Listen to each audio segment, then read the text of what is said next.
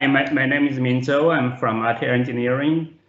I've been with Altair for 23 years now. So I joined Altair after I finished the PhD and finished habilitation in Germany. And at the time, Altair started to develop this topology optimization software called OptiStruct. So I came to California, so in the Los Angeles area, and I joined the team. At the time, we had only 4 developers, and today we have around probably 35 developers, people working on OptiStruct. So it has been quite a journey that is very successful. I would say OptiStruct today is the leading structural optimization software in the world. And I will cover the first part, that is I want to introduce some optimization theory and also application aspects. And Tom Goodwin, my colleague from UK, he will cover some more practical aspects about how you can use, or how we emphasize the side of usability, so that engineers don't have to deal with more complex theoretical part of how you formulate a problem. Instead, we should create a solution that's intuitive to use.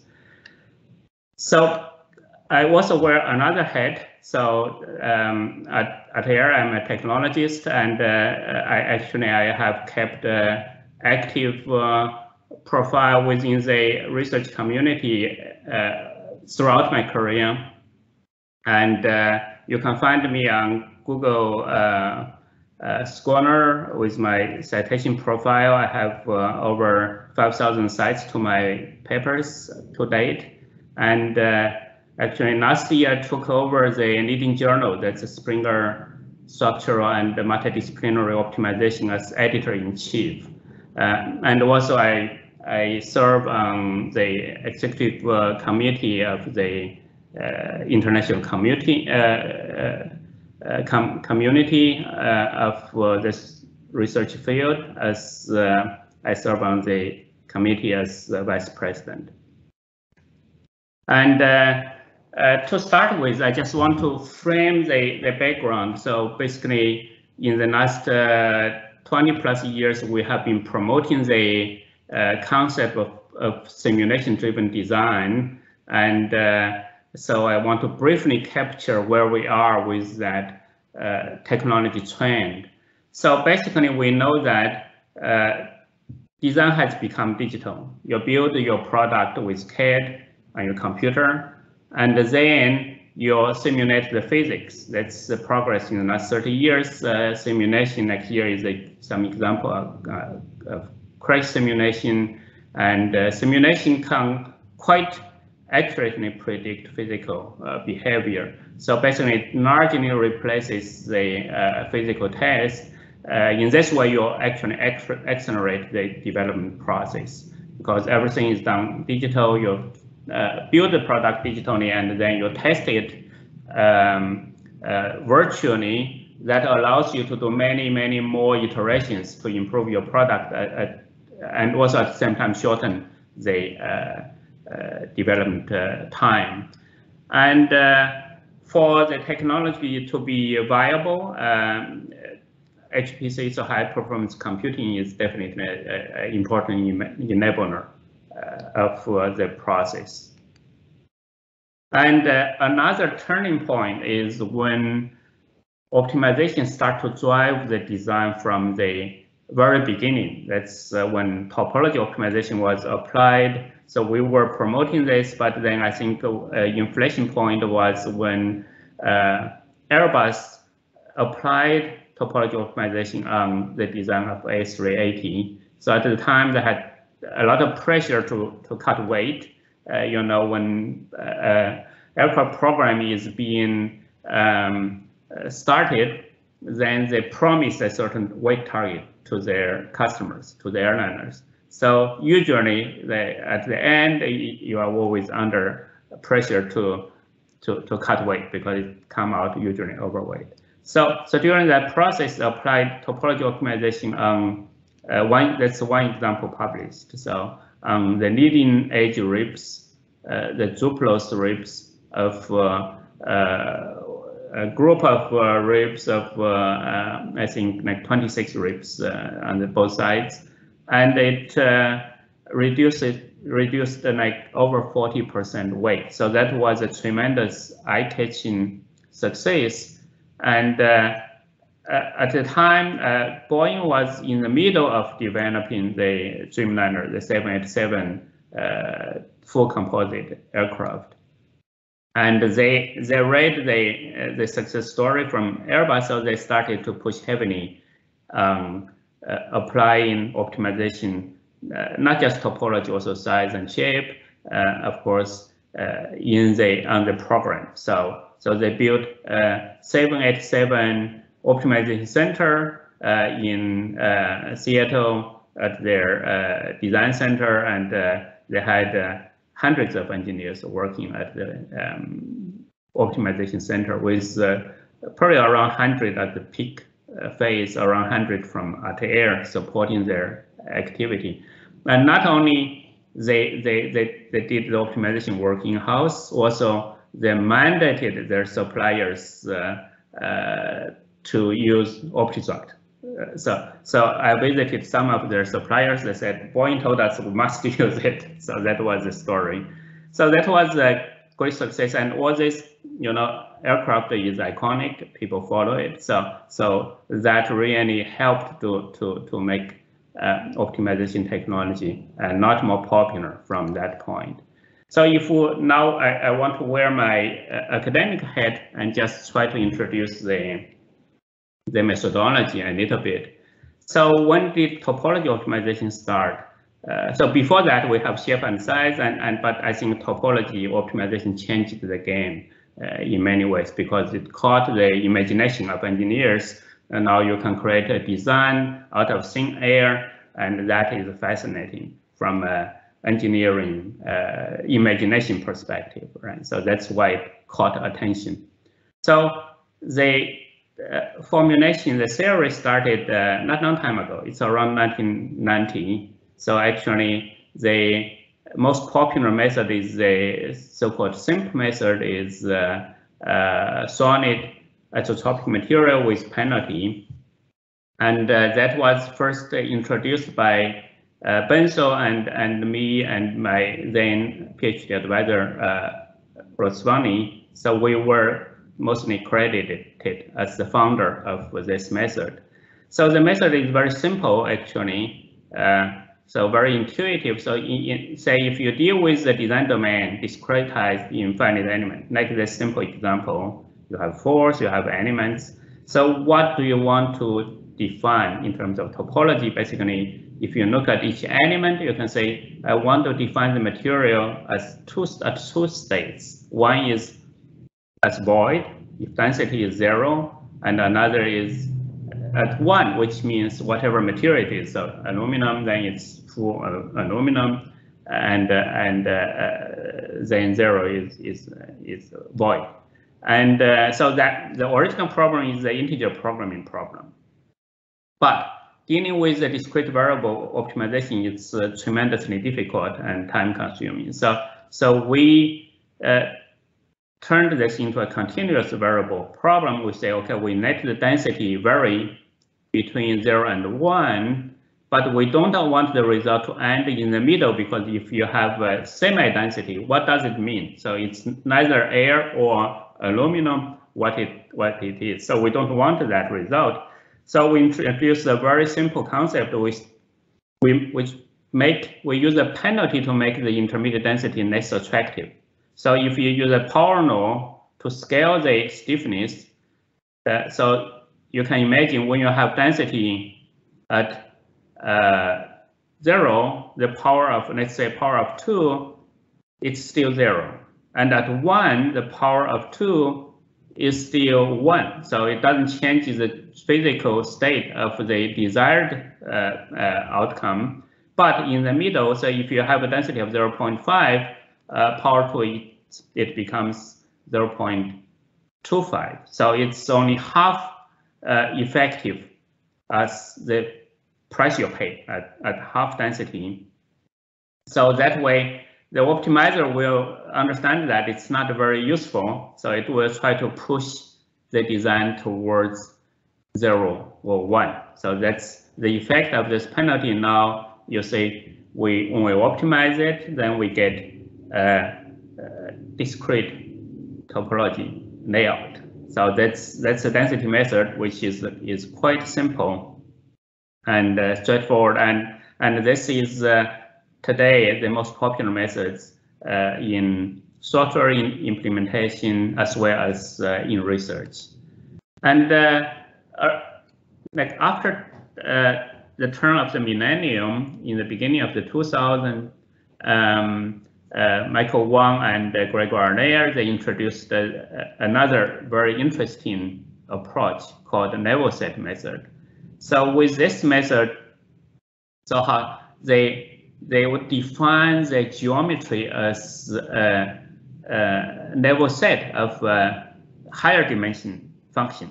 It's called level set function. So you can imagine that you have this 3D for a 2D problem, you have the 3D level set function, and they slice throughout the 0 level set is your topology as shown in the bottom. So by varying the level set function, then you define the topology from a boundary evolution perspective. So this is conceptually very, or mathematically very fascinating, the way how you define the problem. Practically, there is attractive property that now you transition the design always in a solid and void state from a boundary formation instead of from a pixel definition of the density. Let me come back.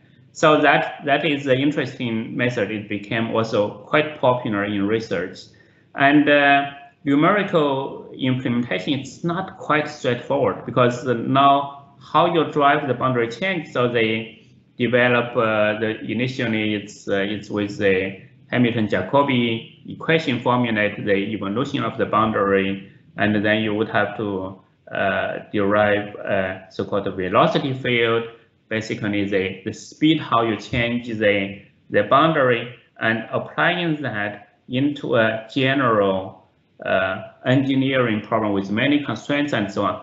It's not straightforward. So this method has not been implemented much in software. Although Obstruct, we took first step to implement the level set method probably about 10 years ago. It didn't work out perfectly, and we put it on ice for a while. Recently, we revived it. We improved the method, so now it became more usable inside Obstruct. We do have a level set implementation within a general framework, which is not an easy thing to do. Most of the research papers, they basically deal with a highly simplified problem, like minimizing compliance with a volume target. And just to give a little bit of detail, how do you describe the level set function? So you can define it as a so-called signed distance function to define the level set boundary, and then the level set function itself. Here is an example. You can use RBF function at every discrete point, and then you can use basically the sum of the RBF to define the contour of the level set function, and then you define the level set at a certain threshold to be the level set cut. And then how you map that into your finite element, you can map it down to a fixed mesh. That's typically what people do. Or some researchers use the conformal mesh, which is then you have to adapt your mesh iteratively. And just to mention another quite exciting new idea that's more newer, I would say, in more recent years, some researchers introduced the concept of so-called moving and movable component. So what they say, okay, is why do we define the topology in the way that you deal with so many variables. How about if we define it as a compilation of components? You can think in that this design domain, you have many components. You let these components float and move, and then you shape your topology, and also the components can change their size. So it's called moving, but also morphable components.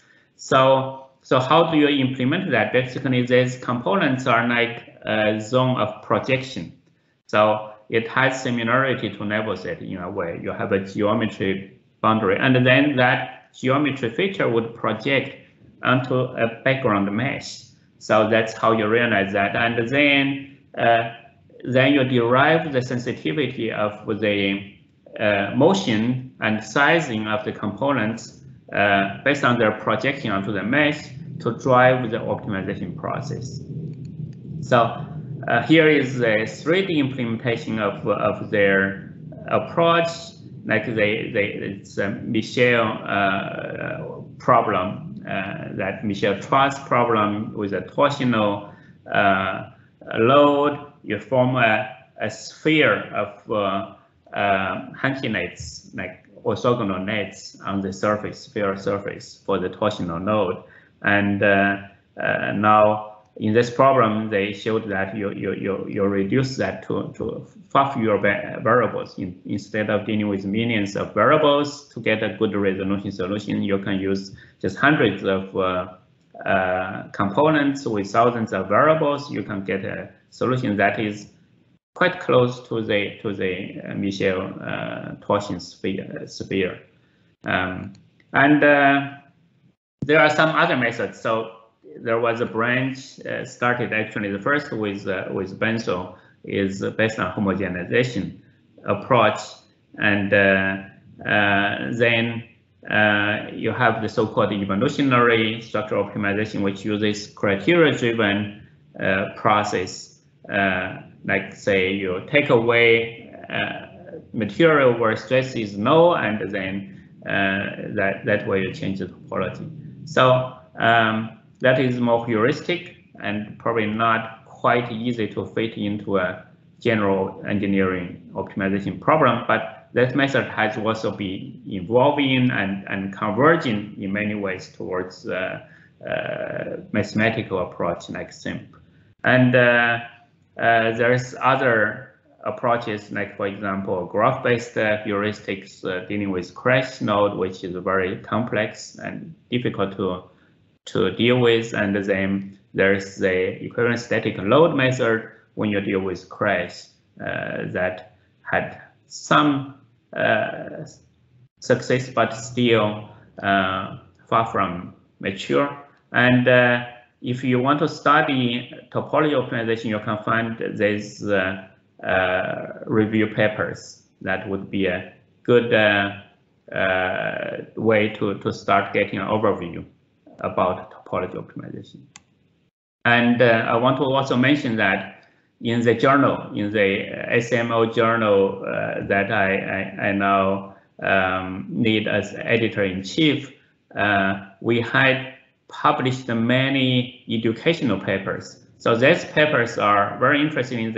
Mostly they contain a very compact MATLAB code that you can play with and you can manipulate. And just very recently, I was a co-author. We wrote a paper with Xianli Zhang's group from University of Illinois, and her students, and also together with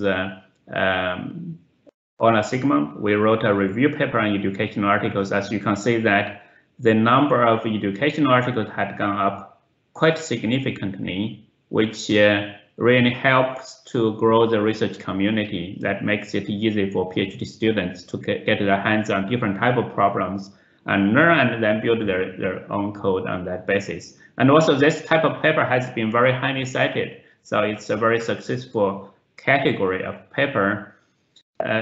And so this paper, it's going to be published probably in the next week or so. So if you are interested in studying topology optimization, that's a great starting point to take an overview of the available MATLAB codes and educational content around this field. And just want to mention that this genre, this category of paper was more or less pioneered by Ola Sigmund, and he published a paper with 1999 topology organizing code in like 20 years ago. So this paper is, you see how much cited over 1,000 times, downloaded over 13,000 times. Probably more. They have a popular university website. It would be downloaded probably way more than that on his site. And I used this code to teach a class. And then I noticed that there are gaps in the theoretical part because it focused on code, so it didn't cover all the steps in the optimization algorithm. So recently I took the initiative to co-author a paper with Ola Sigmund to add complementary nodes to close all the theoretical parts that's not detailed. So that would make it much easier for students to learn. So would be a good starting point to play with this code, and also you can find all the theoretical details contained in the recent complementary lecture notes. And I can just show briefly how such a code look like. So here is the 88-line version they developed later on the basis of the 99 version, like optimized the loops with vectorization, and then it became more efficient. So you can say this is the code, and let me see if I can enlarge it a little bit. So as you can see that it's that short. It's 89 lines containing the entire process of this element stiffness matrix, and how you shape the global stiffness matrix with some very efficient MATLAB functions, and build the stiffness matrix, and then you can define your force and zero your displacement vector, and then you build the pre-processing, and then you start the loop to control the stiffness matrix with your density variables, and then you build sensitivity analysis, the structural analysis itself, and MATLAB. Actually, by playing with this, I learned MATLAB. I didn't know MATLAB before, and it's so easy to build solutions. Like here, with one line, basically that's how you solve your analysis equation. So displacement in sparse form, well, everything is in sparse form, and is equal to k stiffness / f. You solve this interlinear equation that way. So it's a very easy way to construct a solution in MATLAB.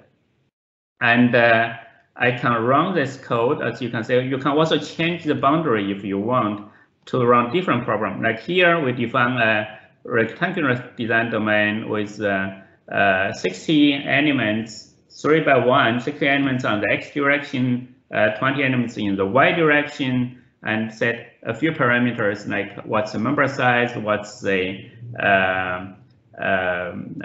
penalty, and then you can run this problem. And now you can play with it, and you'll see results right away. And so this kind of educational content with compact MATLAB code really helps students to learn, or researchers. New researchers to get familiar with methods by really playing with it, and also manipulate the code. And also now it covers many different more difficult problems, like stress constraints. There's code dealing with stress constraints. There's code dealing with buckling constraints, and so on. So that's a great way to start. The solution is done. To start learning topology optimization. And now let me switch the gear towards Do you still see my screen, right? Yeah. Towards what's the difference between a commercial solution compared to educational content? Now, in order to deal with real engineering problems, we have to deal with the general optimization problem. So basically, you say you have an objective function. Typically, you can think of one objective, which, for example, a structure you want to minimize the cost or the weight of the material you use for the structure, but then you have to deal with real physical constraints. So response constraints like stress, displacements, frequency, and then when you have dynamic response in noise and vibration, you have way more complex problems. So implement that in a way that you can solve this complex optimization, general multiple constraint optimization efficiently. That's a challenge. And then also dealing with all these responses efficiently, that requires a lot of research by itself. I would say so in the process as we develop the solution, we have developed many methods that we didn't write papers about to deal with such complex real-world problem efficiently. Since we are in a seminar talking about noise and vibration, I just want to list part of the responses we cover. That's about NVH, for example. We on the very basis we cover natural frequency, and we can do mode tracking, and then you can deal with complex displacement, velocity, and acceleration as your responses to formulate a problem, normal velocity, acoustic pressure in the acoustic cavity zone, like inside the car, and then if you want to deal with radiated exterior noise, you can use equivalent radiated power, and also in the car NVH, you have a notion of power flow, how you optimize that, and you can formulate your own complex response with equations. So these are the type of things like you can use. How in this case you can optimize your parameters to reduce the radiated power in your acoustic pressure response. And another example, that's one I think collaborated with Renault, is about topology optimization with the engine mount. So this is the engine and then the engine mount bracket. This part is the topology optimization zone. So it defined durability constraints on formation stress, and then on the NVH, it applied frequency of the bending modes and dynamic stiffness. And as you can see that it solved the problem and yielded quite clear topology concept and reduced, satisfied with the constraints, but at the same time also reduced the mass. And besides the responses dealing with the performance of the structure, often you also deal with manufacturing constraints. So that's one of the constraints we developed about 20 years ago. That's one of the first popular requests from our customers when around 2000, that people want to have testing constraint in the topology optimization formulation. So imagine you have this C channel, the red part is a fixed non-designed C channel. You want to define the infill for a torsional load. So if you don't have testing constraint, you get a closed box. As engineer, we know that this is the optimal design for a torsional node. And before I developed this mathematical formulation and came out with the results here, like you define, you say the casting would have die sliding upwards, and it gets this beautiful pattern. And after that, you understand that how you transfer the torsional node, because it has the pairs of ribs to transfer the torsion, which is very intuitive after you see the result. But before that, I asked many experienced engineers. No one came up with the concept. That just shows that topology optimization can really give you solutions that's not easily achieved with engineering intuition. And then we basically came up with a mathematical formulation about how you deal with this type of constraint as a geometry constraint and the design variables along the draw direction, and then you can achieve that mathematically as the constraint. And at the time, we didn't publish how we deal with irregular mesh, but now it's known that irregular mesh is just a mesh. You can use the regular design variables based in your design domain and project those variables in its surroundings.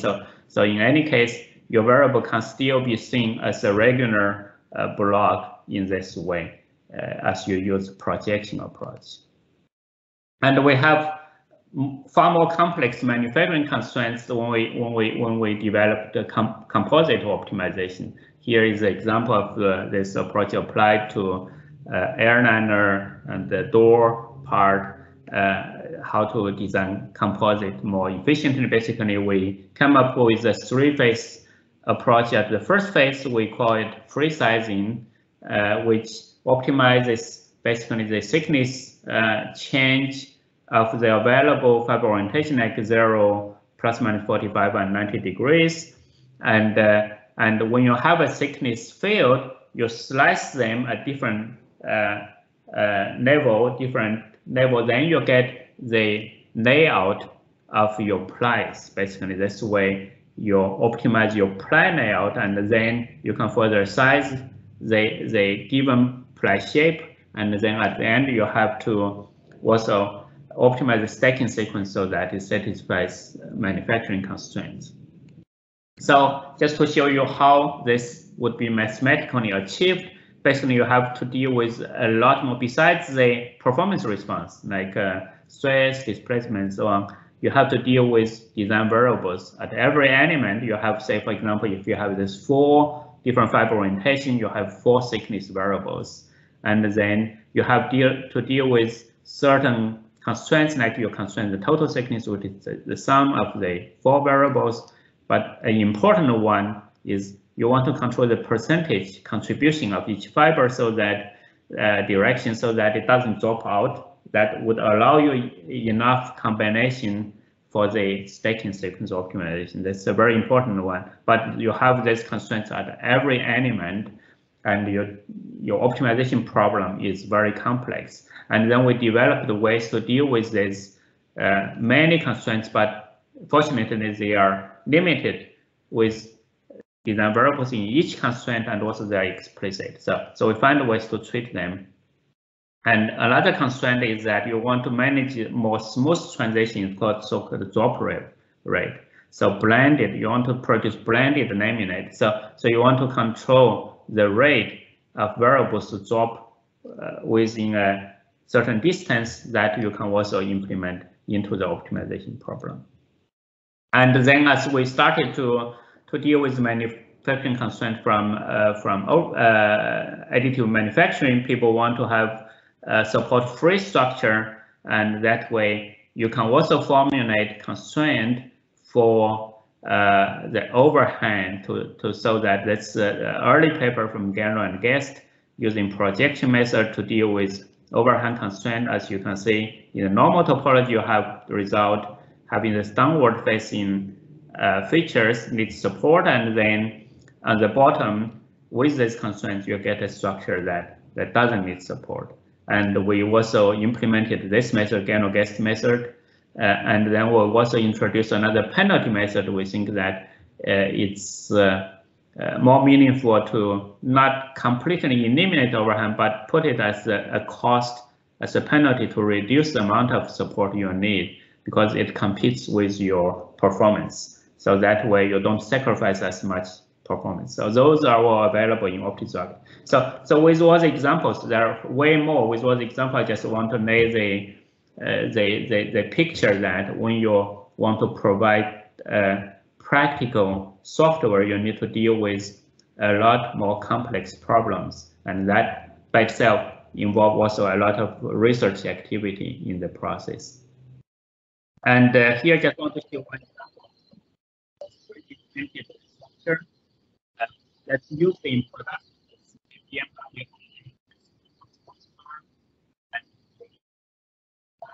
And little bracket is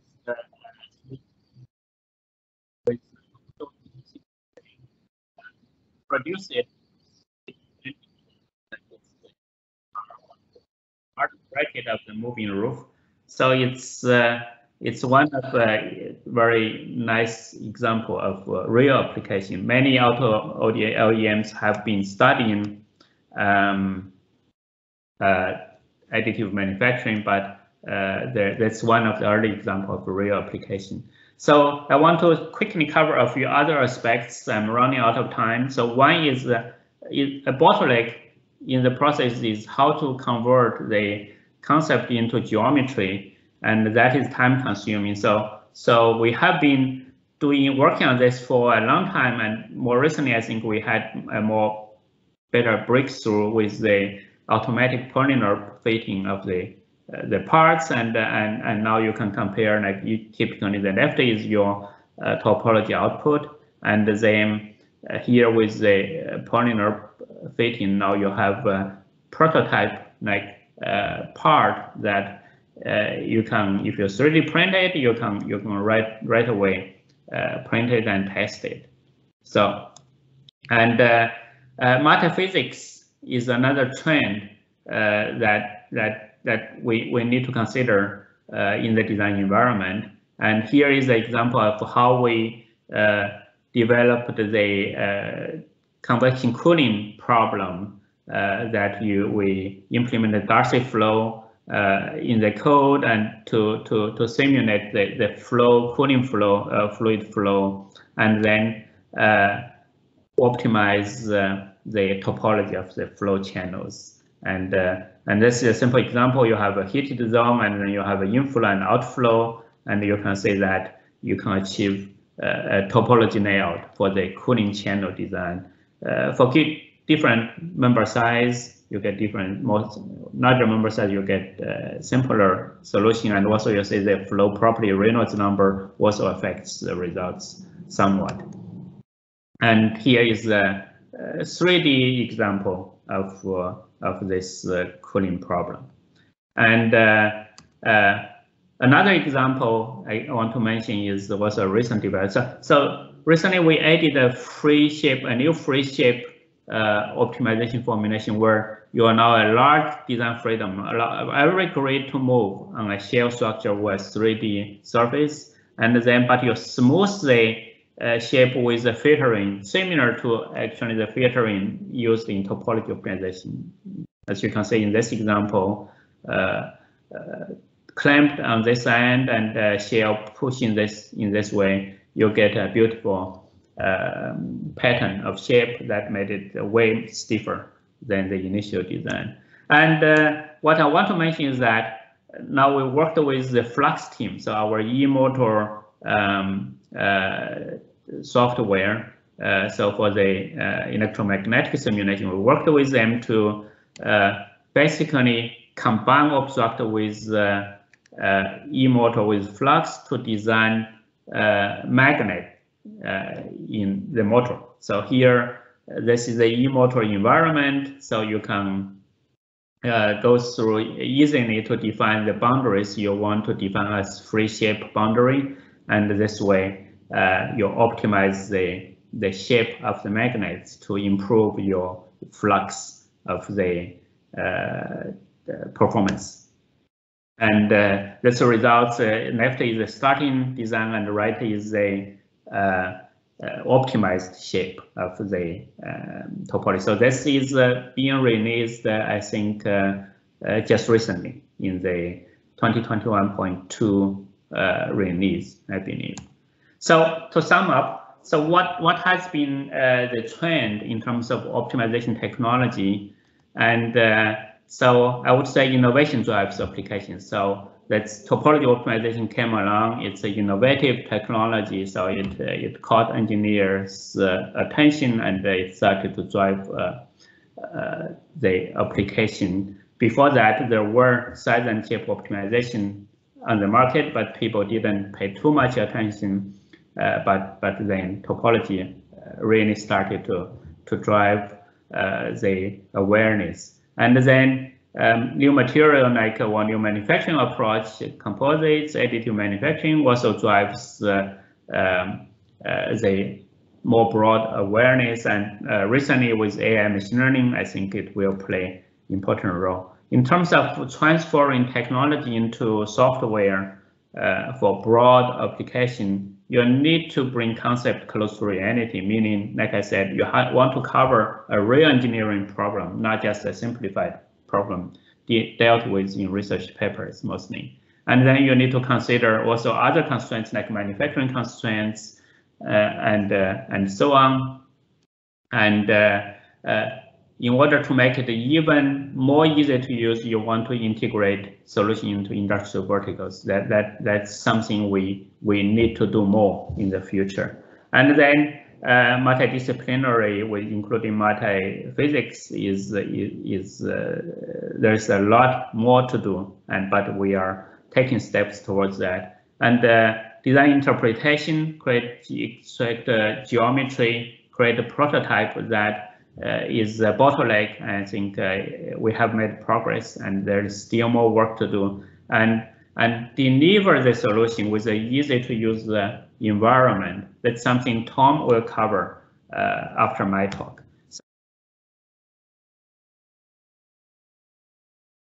So to follow on from Ming's talk, which covered a lot of the technology, some of the theory, I'm going to talk more from a engineering perspective in terms of how we take this technology and how we enable engineers who don't necessarily have any optimization experience to actually utilize these technologies. So to start with, I very much doubt anyone here has heard of me before, so I will, unlike Ming, so I'll do some introduction. So my name is Tom Goodwin.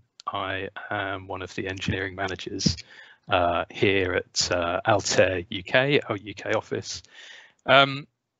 Outside of my engineering degree, I have no experience of academia really, but I do have 19 years experience of applying optimization technology to deliver real-world engineering solutions to the automotive, aerospace, and marine industries, and you can see some examples on here. I just realised my camera's not on. Let me put that on so you can actually see my face. That's a bit better, isn't it?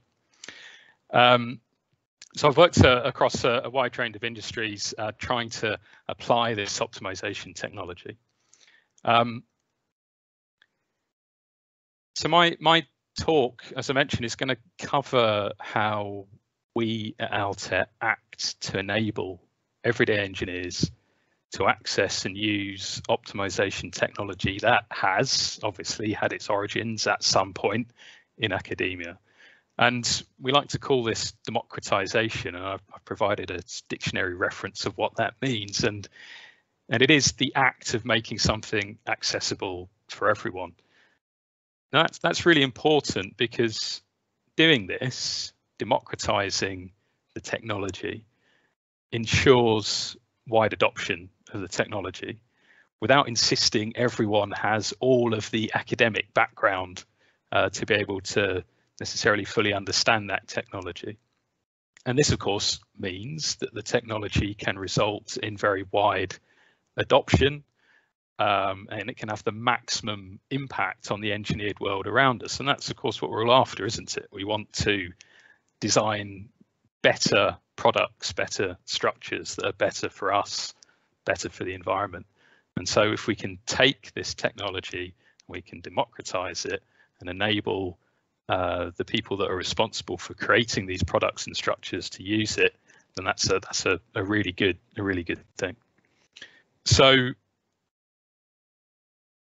the first area I want to explore is how an engineer perceives optimization technology, and one way to do this is to look at what an engineer wants to spend their time on and what they don't want to spend their time on in the context of optimization. And an engineer, of course, will want to spend the time working on the things that their success is going to be measured by, right? So I've got some examples on the slide here. So they're going to be concerned with meeting the performance targets of their product, improving its efficiency, improving its manufacturability, reducing its cost, improving its quality. And of course, optimization can help the engineer achieve all of these things. But in using the optimization, what they don't want to be spending their time on is thinking about the details of the optimization too much. So they don't want to concern themselves with what's the right optimization algorithm to use.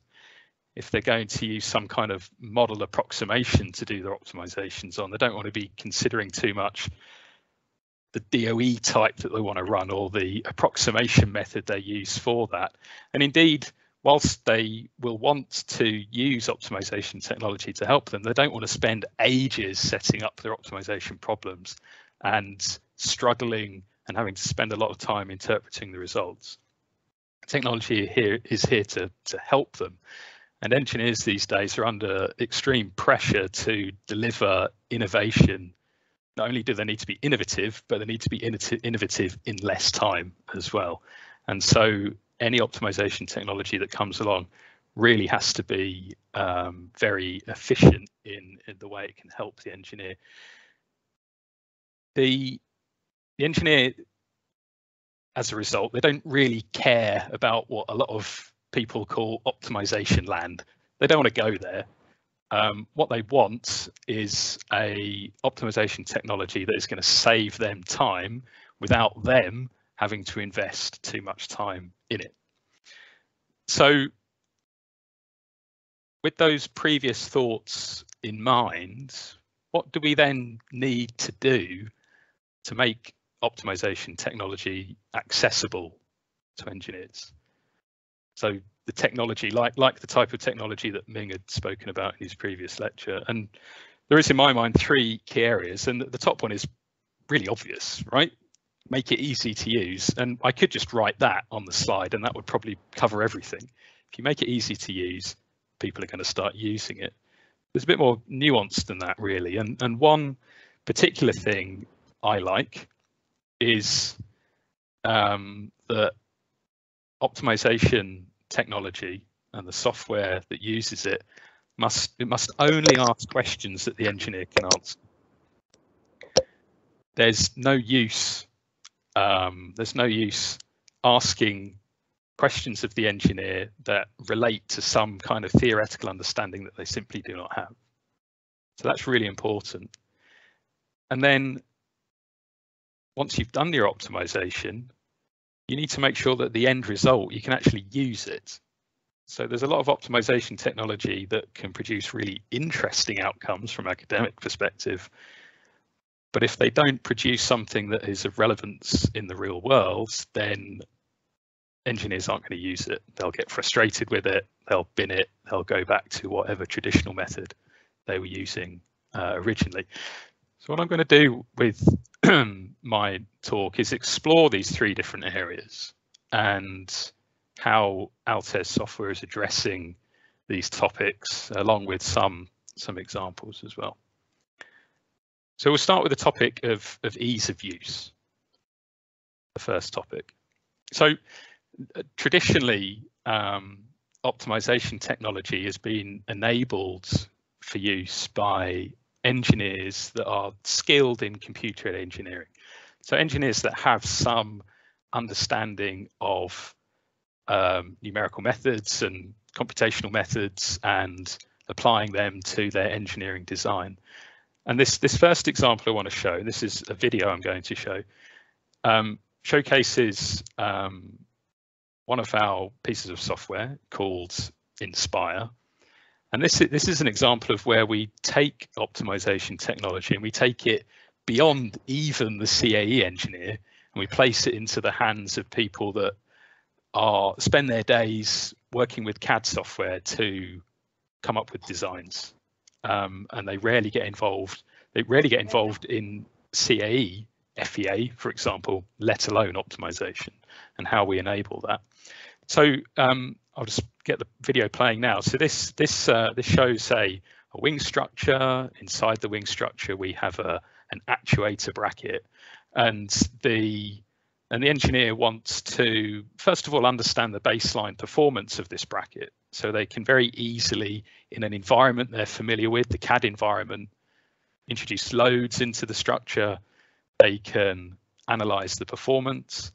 They don't necessarily need to understand the details of the finite element analysis that's going on behind the scenes, and they can get an understanding of the stresses, deflections, modal frequencies of natural frequencies of the structure, and get a feel for that. And once they've got a feel for that design, they may then be interested in trying to understand what the optimum design might be. So what's my minimum mass solution in order to maintain the same performance as my baseline? So as noted on the slide here, in this particular example, the engineer may want to find a new concept that is in this case feasible for additive manufacturing, for example. They want to maintain performance. They know what their baseline performance is. They want to maintain that, but they want to save weight at the same time. After all, this is an aerospace structure, and if they can save weight, then that's going to be really good for them. So within Inspire, you can very easily set up your package space. A designer will understand the concept of package space, the zone within the structure within which your design must reside. So they understand that idea. That's a question you can ask them. What's your package space? Although not shown particularly clearly on this video here, I'll come on to that a bit later. Altair Inspire also asks very simple questions of the designer in terms of setting up their optimization problem. What do you want to minimize or maximize? What do you want to maintain? What do you want to constrain? And it asks those very simple questions, and then it produces some different solutions which the engineer can then inspect visually in an environment they're familiar with, that CAD environment, and then they can make their choices as to which one they want to pursue. And once they've decided which one they want to pursue, we then have technology, as Ming already alluded to, that enables them to take that design and very quickly build a polynerve-based CAD structure over the top of it, fine-tune that geometry. After all, these people are designers. This is the environment they're familiar with, the CAD environment, and then check the performance of that design. And they can go through all of this without really having to think about optimization as such. They don't really need to care about the algorithm that's taking place in the background. And you have the usual sort of headline grabbing numbers at the end of this, with increased stiffness and decreased weight. So this is an example of where we've taken the optimization technology to the extreme and taken it all the way to the design engineer, the person that is used to using CAD.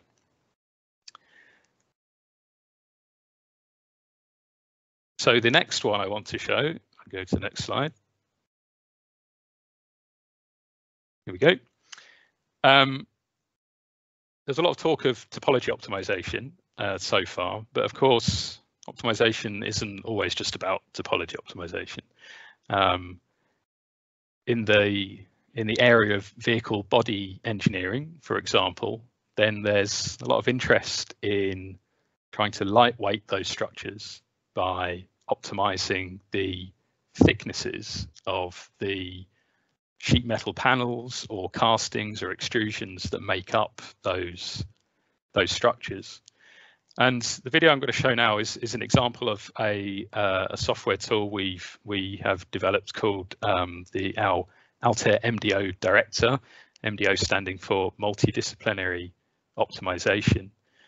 And this is a MDO tool targeted specifically towards the design of vehicle body structures, and it enables the engineer to bring in the different models they have, different FE models they have for their different disciplines. For example, their model representing NVH, the models they use for vehicle safety, models they use for durability, and also we sort of break through the multi-physics a little bit and allow the introduction of ride and handling models as well. And the idea is that this tool will enable the user to set up thickness design variables on the various parts of the structure, and also set up design variables on the bush stiffnesses as well, and then be able to define a multidisciplinary optimization problem, which then they can then go on and solve. So the software uses another Altair product called HyperStudy in the background that manages the response surface-based optimization that is used, or can be used if you want, for these types of studies. Now, the reason I'm showing you this is because the most difficult and time-consuming thing to set up in not just MDO problems, but really with problems like vehicle bodies, is that you have a large number of design variables, each perhaps wanting slightly different design variable bounds, and you also have a very large number of responses as well that you're interested in, especially in a multidisciplinary optimization problem. And so the main objective of this software is to make MDO setup easy to do, which is the subject of this part of the talk. But it's not only making it easier, it's making it faster, and it's making it less prone to error. And it's also centering the setup on something the engineer understands best, their model, the design of their vehicle as it stands, their vehicle body as it stands, and it's all centered around that. And making the setup of these optimizations faster and, more importantly, less prone to error means that the solutions you get for them can be obtained more quickly, which means they have more relevance to the design cycle.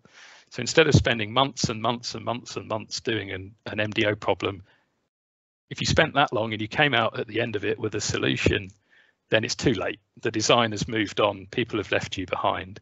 You need to have technology that can act quickly to provide design direction. It may not provide the solution, but it can provide you with insight that will help point you in the right direction. So I'll set this video going. What we're seeing in this video is we have 4 models on the screen. We have our NVH model on the top left, and we have our 3 vehicle safety models in here. And the tool enables us to bring in these models and automatically link these models together.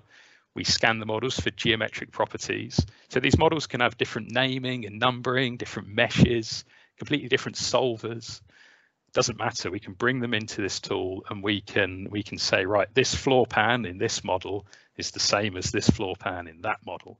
And that is done automatically for us. And then we can manually intervene as well to define relationships between components across the models, which is what's being done on the screen here. So we can link these components across our models, and we can also link them within our models as well. So you can have symmetrical conditions set up there as well. And the whole purpose of linking the models in this way is that ultimately we're going to set up design variables on these components. And we want that design variable to act on all of our models simultaneously. And so we have some visualization options here to help us understand whether we've linked our models correctly, whether there's any discrepancies between the components. And indeed, a software tool like this even if you're not doing any optimization, is actually quite useful for just identifying differences between your models. So we then move on to the environment in which the engineer can set up their design variables.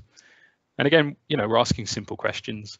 What components do you want to set a design variable up on? How do you want that design variable to vary? Do you want it to vary as a percentage? Do you want it to be absolute upper and lower bounds?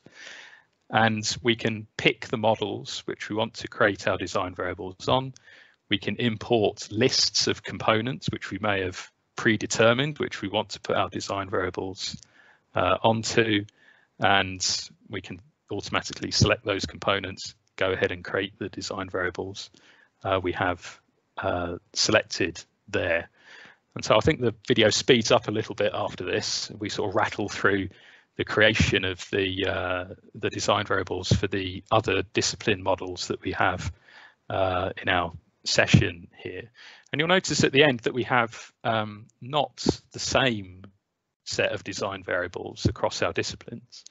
We have some commonality, of course, but we don't have exactly the same design variables across all of them. And I'll talk about why that's a good idea later on and how that helps the engineer later on.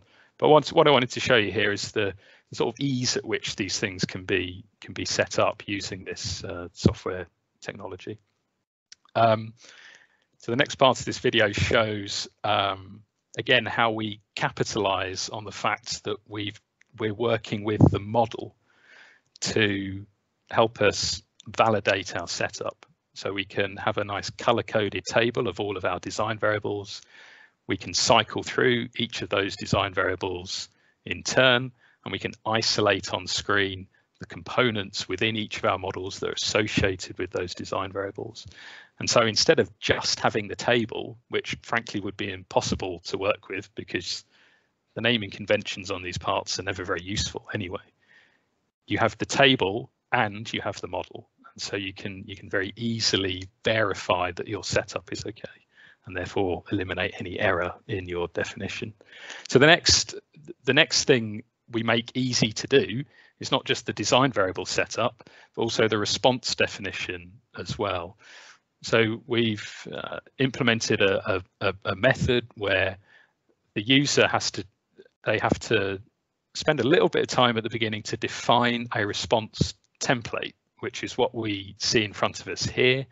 And it's simply a group of tables for each discipline that list out all of the load cases that relate to that particular discipline, the models that you need to run in order to get the results for those load cases, what all the responses are that you want to measure, and what your targets are for those responses, i.e. what your constraints are. And then we also point to whatever script or post-processing tool you're going to use to extract these responses. And so all of that information is contained in one file. And once you've set it up once, you can then recycle it time and time again. And as a user, once you've set it up, all you need to do is import that into the MDO director, and it will automatically set up all of your responses for you, your constraints. You can define your objective in there as well. So that's another example of ease of use. The next one I want to move on to is that one I liked the best, which was the asking the right questions, or making sure you don't ask the wrong questions. So referring back to what the engineer does not want to spend time on reveals the type of questions that we should not be asking the engineer. Things like, as we mentioned before, what optimization algorithm you want to use. Do you want to use a response surface approach? If you do, what design of experiments method do you want to use? What approximation method do you want to use? Do you want the optimization to explore locally or globally? There's many more questions. And if an engineer doesn't understand optimization theory or methods, they can't answer these questions. And indeed, if you do ask them, you can get the engineer into trouble because they're going to probably pick the wrong thing or something that's inappropriate. And so what you're better off doing is asking questions that they can't answer. At the end of the day, you still need answers to these sorts of questions. You need to decide how you're going to formulate your problem, but you're better off trying to get those answers through asking the types of questions that an engineer can understand. So they know what their objective is. What do they want to achieve? They know what their targets are. They know how their design is going to be constrained. They know what features of the design they want to vary, and they know what type of simulation that they're running as well. Is it some linear static analysis of some bracket, or is it a full-blown vehicle safety nonlinear explicit run, for example? They know how long their simulations take to run, and they know what compute resource they have available. And they also know how long they can afford to wait for results. And you can take answers to these questions and help point the engineer in the right direction. So for example, if they are doing vehicle safety analysis using these computationally intensive crash simulations, then asking questions like how long your simulations take to run and what compute resource you have available, and indeed how long you can afford to wait for results, can help you sort of decide what you can get away with, whether you have enough time to be able to do something that is going to actually produce something meaningful for the engineer, or whether you need to sort of say, well, actually, you need a bit more time to do this. So it's asking these sort of answerable questions. If we go back to Inspire, which was obviously targeted to these design engineers, where the analysis is quite simple generally, then we put these questions in a very simple way. We ask them what their objective is. Do you want to maximize stiffness? Do you want to minimize mass? And then we put forward some very simple constraint questions to them. If you're maximizing stiffness, then what do you want your mass to be? What percentage of your package space do you want your mass to be? Do you have any frequency constraints, for example, in terms of the normal modes of the structure? So we ask these simple questions. So it's limited but relevant, and questions that the engineer will understand. So behind Inspire, we have OptiStruct. That's the solver. That's the optimization solver that's sitting behind Inspire. And the OptiStruct solver will automatically pick the most appropriate optimization algorithm based on the type of optimization that the user chooses to undertake. So they tend to fall into two classes of problems. You have your size and shape optimization, which is generally speaking a large number of constraints versus a small number of design variables. And in that case, OptiStruct uses the method of feasible directions as the optimization approach for that. Whereas if you have topology and topography optimization, you have a large number of design variables versus constraints, and we have what we call this dual 2 optimizer. I've written here it's based on separable convex approximation. Please don't ask me what that means. I do not know. If you wanted an answer to that question, that would have had to have been addressed to Ming. But the point I'm trying to make here is that the choice is made for the engineer. They don't have to choose. The choice has been made for them based on the type of problem that they're trying to solve. The engineer, of course, may want to run optimizations that involve disciplines beyond those supported by OptiStruct, as we mentioned with our MDO director software. So vehicle safety, multi-body dynamics, CFD. In this case, the engineer can utilize our Altair HyperStudy product, where response surface-based methods are available. And instead of asking the engineer whether they want to use a response surface-based method, you can just say that, for certain classes of problem, please use HyperStudy. And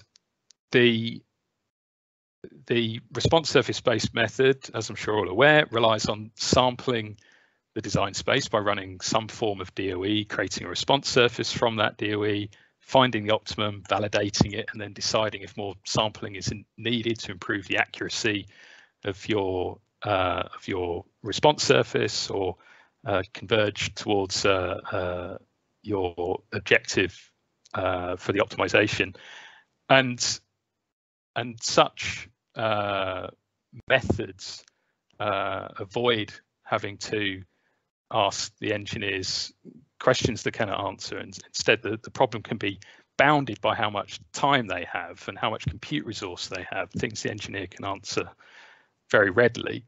So we can say, how long does your job take to run? How much compute resource do you have? How much time do you have? Right, in that, given those constraints, we can do this. And at the end of it, you will get an answer. It may not be the perfect answer. You may get a better answer if you would allow more time, but it will give you something that you can work with.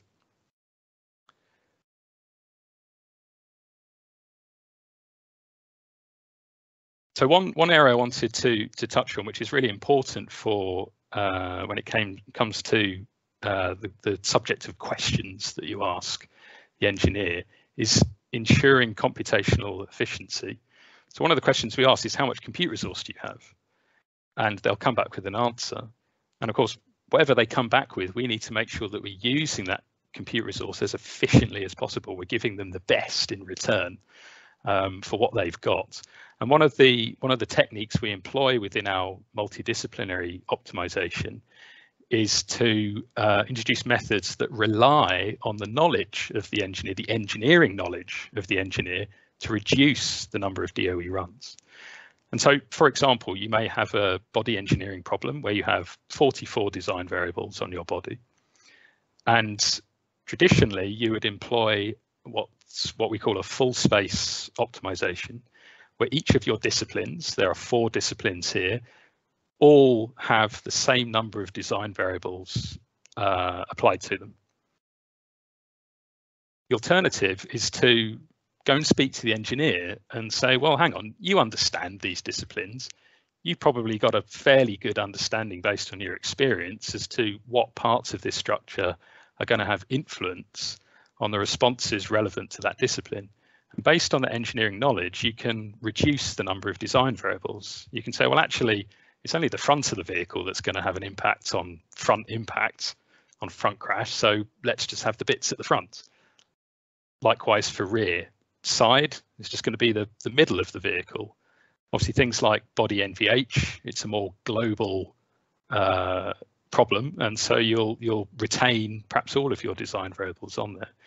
But the net effect of applying a bit of engineering knowledge and experience to the problem is that if you, for example, were to run quite a modest DOE, actually 4 times the number of design variables, you can see a significant reduction in the number of vehicle safety crash runs, for example, versus if you were to employ the full space approach.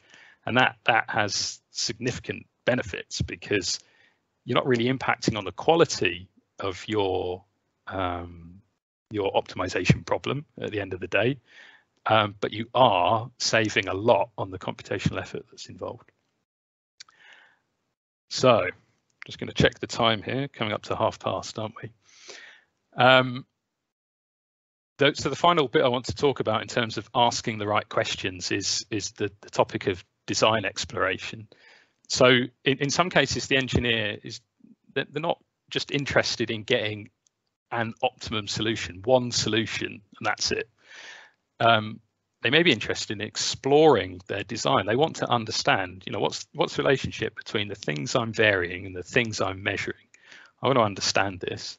And of course, as we all know, that's best achieved by running a design of experiments. And of course, DOEs are good because they can be run entirely in parallel if compute resource allows. If you have a big enough computer, your entire DOE could be run in the time it takes to run just one job. That's pretty rare that would be the case, but it is, theoretically possible at least. And so design exploration can be obtained much faster than, say, running an iterative optimization where it has to go sequentially through its iterations to get to a solution. You can run a DOE in parallel and you can build your response surface on it, and you can then start exploring the relationship between your variables and your responses. And of course, once you've got that response surface, you can optimize on that response surface as well. And of course, that's very fast, isn't it? Because you're just operating on a fast-running mathematical representation of your models. And so, providing you've got a good quality response surface, then you can not only explore your design, but you can also explore different optimization setups very quickly as well. And so the challenge really with this is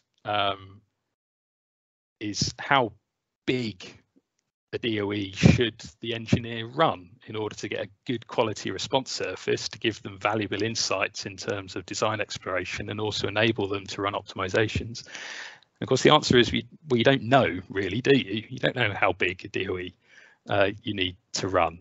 It kind of depends on the problem that you're trying to address. And the best that we can offer is to not ask them. Don't ask them how big it needs to be. Instead, just say, what is your problem? How much time do you get? When do you need some answers? They may not be the best answers, but when do you need some answers? And then set off running a DOE that is extensible. And periodically, you then create a response surface on that DOE and feed back to the user some valid information, be it something about design exploration or be it an optimum result, and you just periodically feed that back to the user. And then eventually they'll get to a point where they say, oh, I've got enough information from this, let's stop. But also, if they're up against it and they need some information, even if it's not the best quality information, they can still get that. And so we enable this in HyperStudy by employing two bits of technology.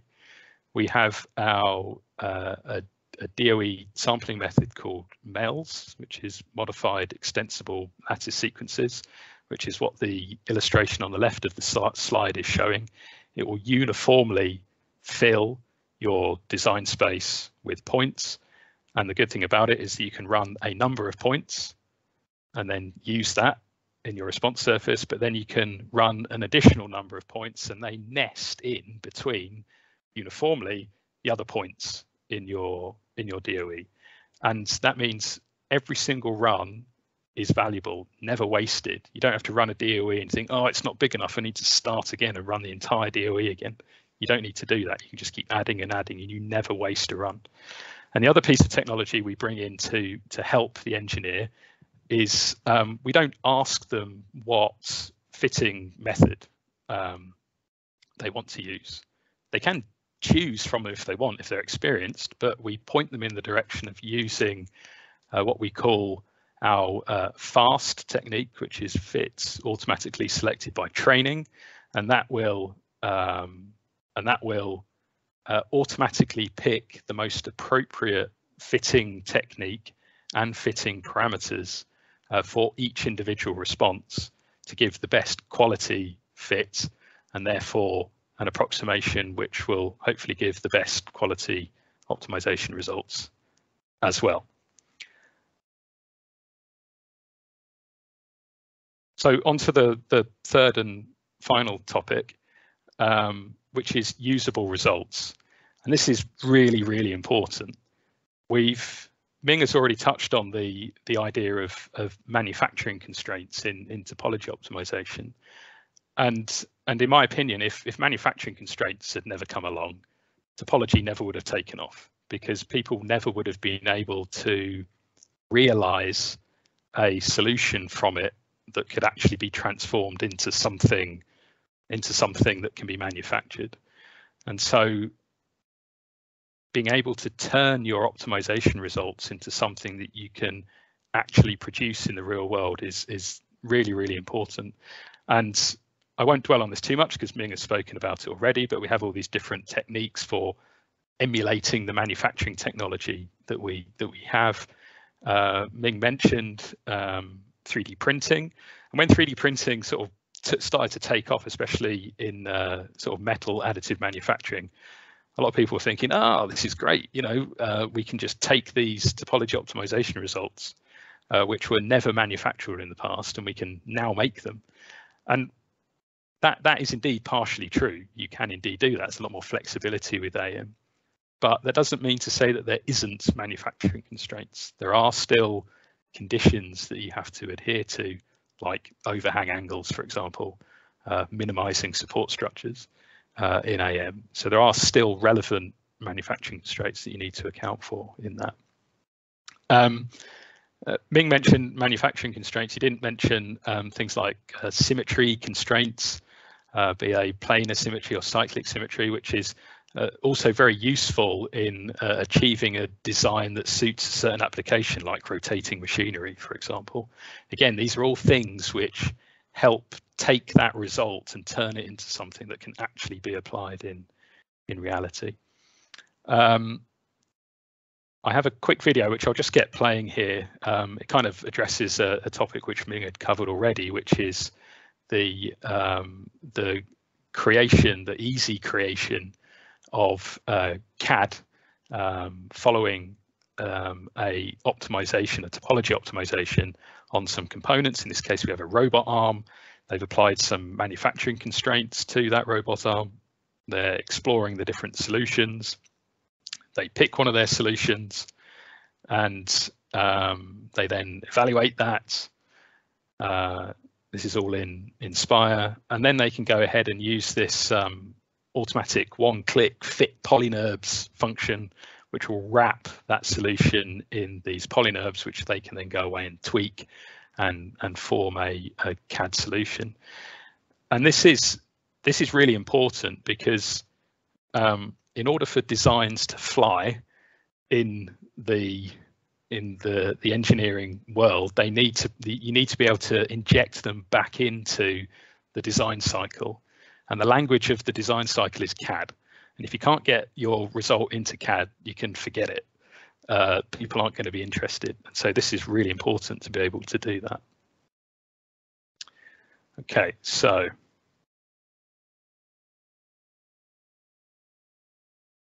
see where we're getting to here. Okay, last couple of slides.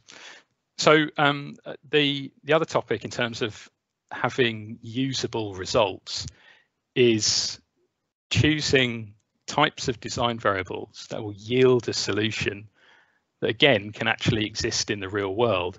And there's two ways we can do that in our software technology, by using discrete and categorical design variables. So discrete design variables, you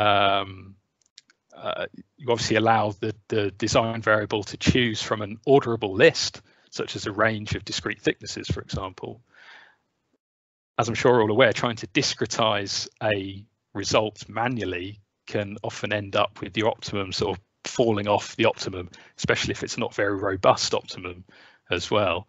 And with categorical design variables, it allows for design variables to choose from a non-orderable list, such as a list of different materials.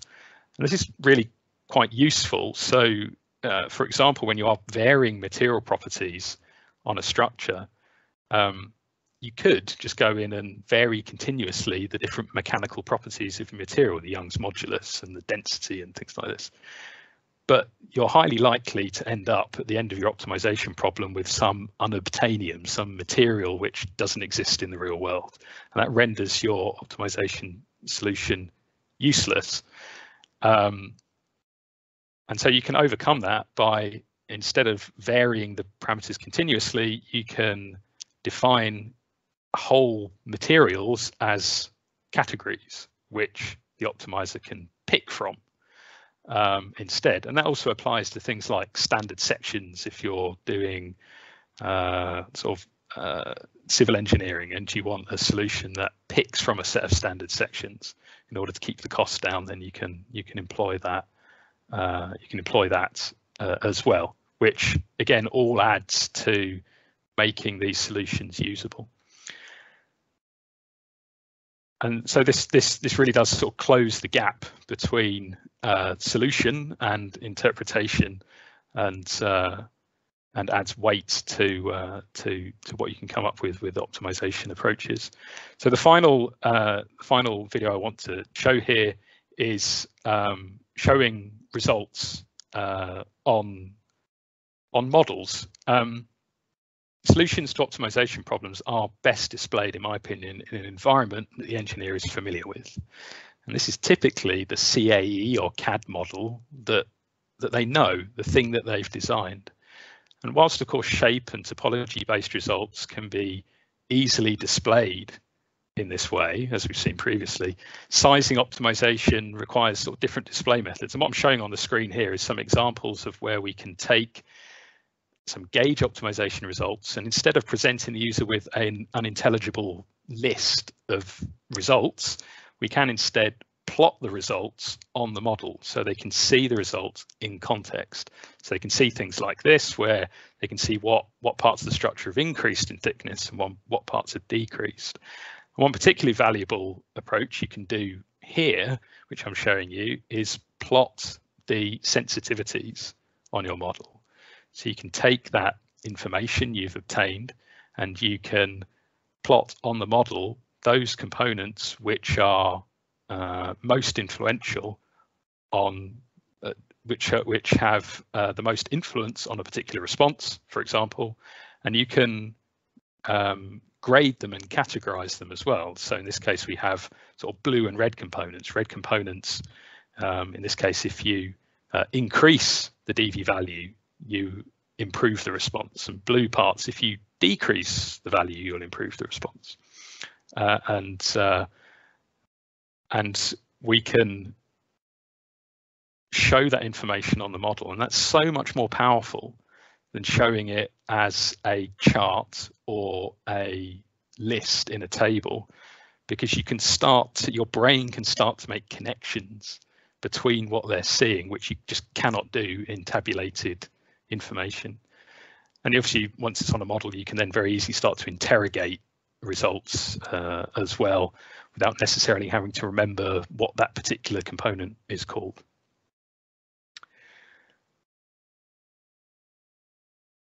Okay, so that concludes my talk.